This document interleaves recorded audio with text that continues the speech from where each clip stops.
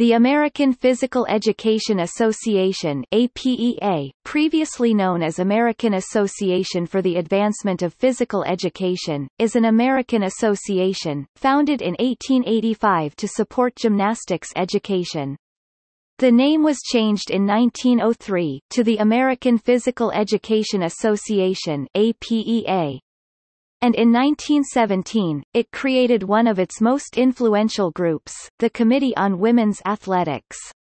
The APEA joined forces, becoming part of the NEA's Department of School Health and Physical Education in 1937, and then forming the Division of Recreation in 1938. Notes